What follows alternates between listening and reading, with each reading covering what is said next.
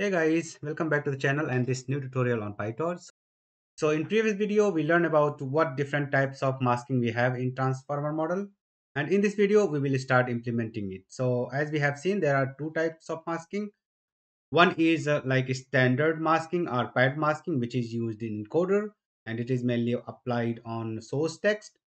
And the other type of masking is subsequent masking or target side masking, where it will apply on the decoder side. Okay, so in this video, we will mainly focus on encoder side masking, which is mainly based on source text or sourced input. And that's what we will learn in this video. Okay, so let us dive in and start. So first we need to import torch.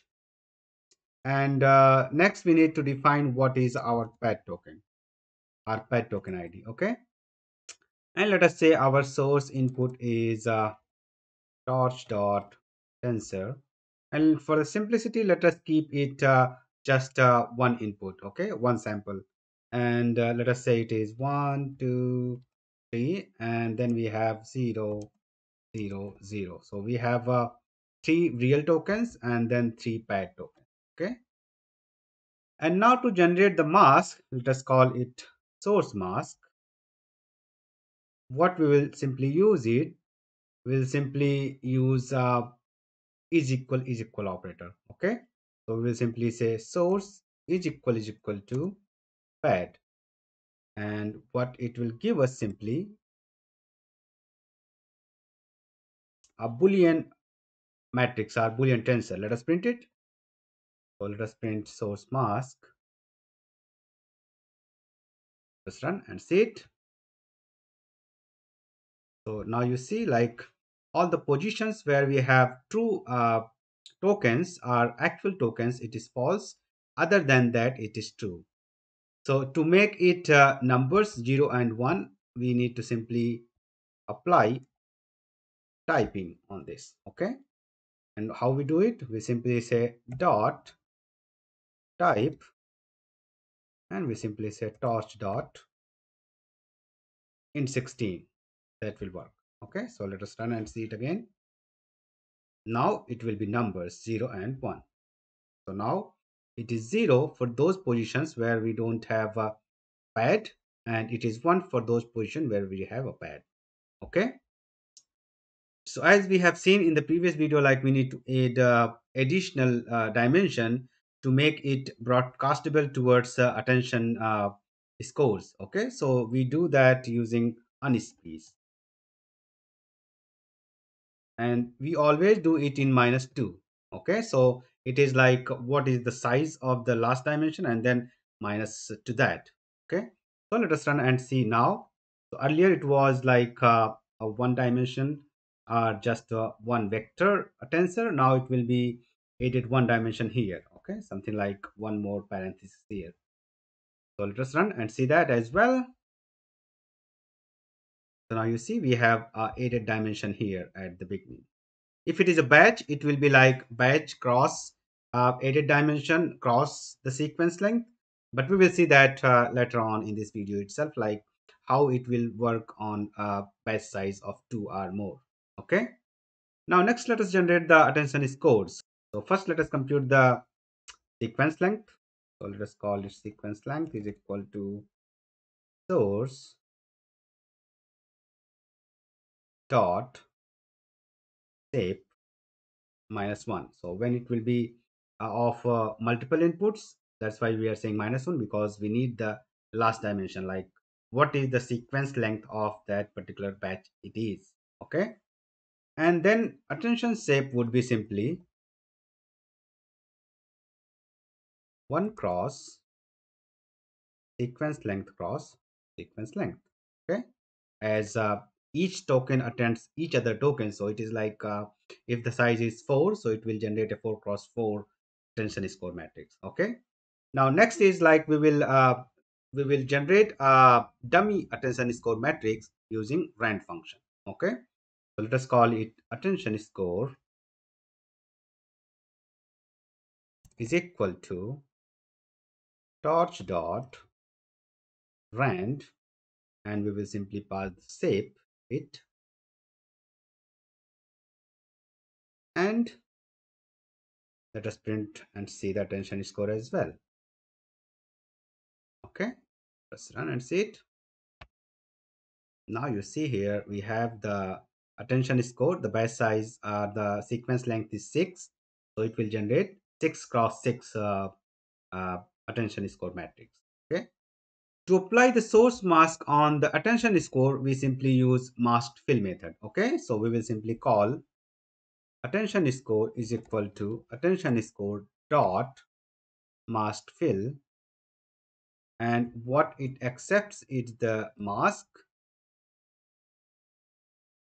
source mask is equal to 1, and it needs a value which we generally have a negative value, a negative large value, so we will use 1 e to the power minus e to the power 9. Okay, so that's all to apply the mask. Now let us print mask again. Attention scores, let us call it mask.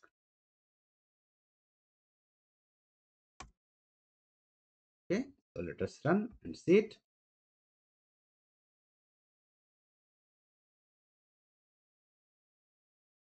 Now if we see carefully here, so we can see like we have 3 added pad tokens, and that's why we say here like for each row have 3 these large negative values which will be towards very near to 0 when we apply softmax.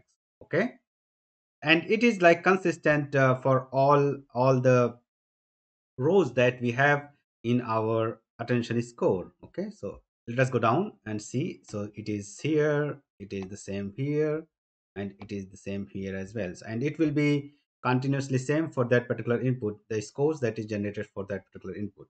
Okay, and now let us extend it for more than one input. So here for the simplicity, we simply added one input. Let us add another one here. Okay, so now it will be a batch size of 2 samples.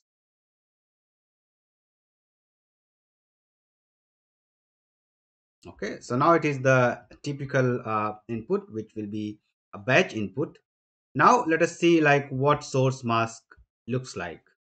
Let us add a exit here, and now let us run and see it. So now you see carefully here, this is the batch size. So it will be of the shape. Also, let us print the shape as well. So source mask, and let us print here the shape. Okay, so it will be of the shape size batch, which is 2 cross 1 cross sequence length. Okay, so let us run and see it. So you see we have 2 cross 1 cross 6, where this is the unsqueezed dimension, and when we have the batch size 2 and the max sequence length is 6. Okay, and if we run the same thing for the whole code, it will mask it correctly. So let us do that. Let us change it a little. So let us say we have only 2 masks, 2 paired tokens in the second input, and 3 of them are in the first one. Okay, so eventually what will happen is like for the second input, the attention score that is generated, it will have only 2 values which are very large negative values. Okay. Also we need to change this attention shape, because now we have two input vectors are 2 inputs, so it should be of batch size of 2.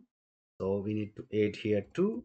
We can get it like we can call bs, our batch size is equal to source dot shape 0. Okay, so it will give us the batch size and it will be now generic.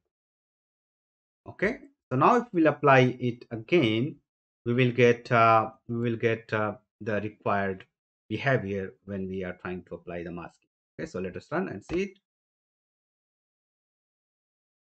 So now for the first input, where we have 3 padded tokens, we have 3 attention score values which are very large negative values, for each and every row. Okay, and for the second input, or the for the second example here, you can see only two values are large negative values for each row in that particular attention score matrix. Okay, so I hope that is clear, like how attention scores are applied in encoder. So this is the typical behavior in the encoder masking. Okay, and this is mainly used based on the source input text. So in the next video, we will talk about how we apply masking in decoder, also known as subsequent masking. So thanks for watching. Bye for now. Take care. See you in the next.